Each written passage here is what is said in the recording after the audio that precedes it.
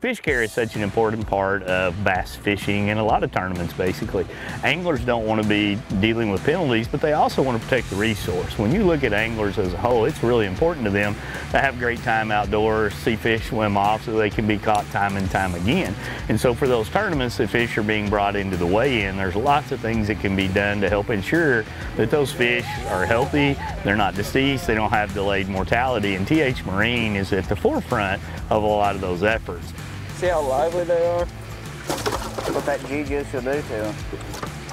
G-Juice is just an absolute mandatory additive, in my opinion, for in a fishing tournament to be able to help protect these fish. You know, a half an ounce protects, or basically provides 30 gallons of coverage into your live well. It's going to do so many things. It's going to eliminate a lot of the bad things that are in the water at different times. It's going to help protect those fish and revitalize them.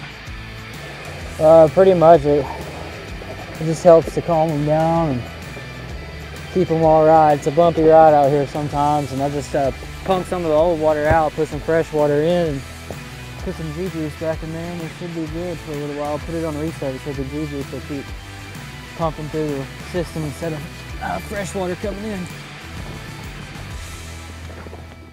So this adds a lot back to the water that helps protect the fish when you're putting it in. And G-Juice is, you know, used by so many people in the tournament world to be able to help release fish.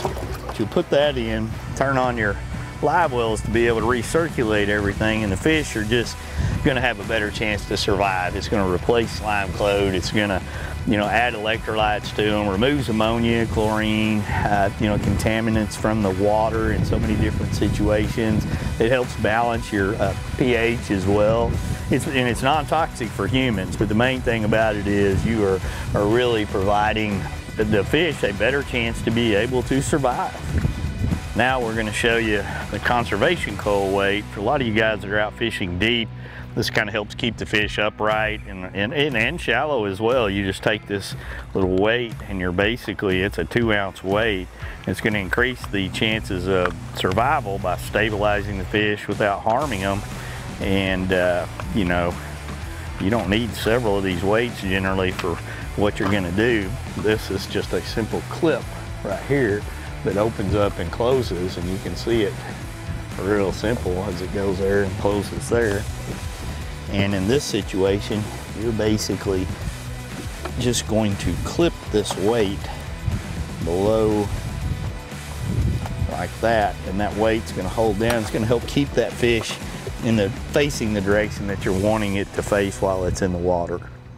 You know, it's real easy for us to be able to manage and do everything we're looking at, and that's what tournament anglers want to do. They want to be able to, you know, have a live well set up, and all of their assets are going to help fish be released, whether it's culling them and balancing beaming them, attaching clips to the fish to be able to not puncture them. That's what the new TH system has, or weights directly onto the fish. So when you look at the TH Marine tournament initiative to be able to help delayed mortality and ensure that fish are brought back to the live well alive, they've got a lot of items to help us all.